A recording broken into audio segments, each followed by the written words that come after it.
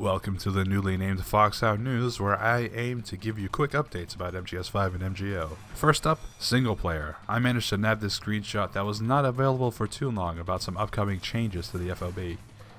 It seems that you'll be able to place FOB cameras and mines manually.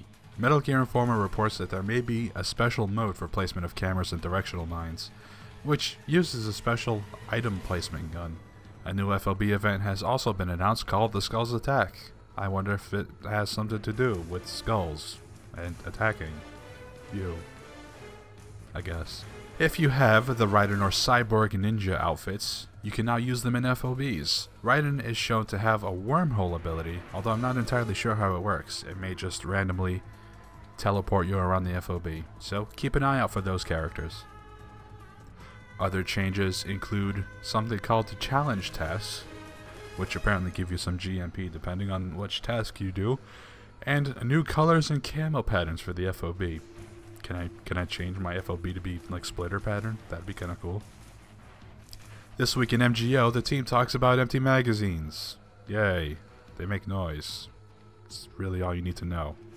However, they revealed a new function of all throwing weapons.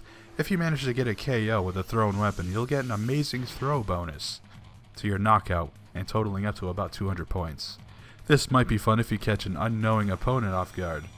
Secondly, the MGO team confirms titles. As speculated in the previous FoxHound news, titles will be awarded weekly after maintenance and is based on your performance in the previous week. The titles of Eagle and FoxHound also make a return as the toughest titles to get. Medals can also be earned, granting some additional gear points when earned. You'll be able to view your earned titles and medals in the iDroid under your personal stats. MGO also teases that there are more changes that have yet to be revealed, so check back here weekly. Don't want to miss a video? Be sure to subscribe. Show your support to FoxHound News by giving this video a like, and also check out the pilot episode of FoxHound News. I called the News Gear Online. That was kind of weird.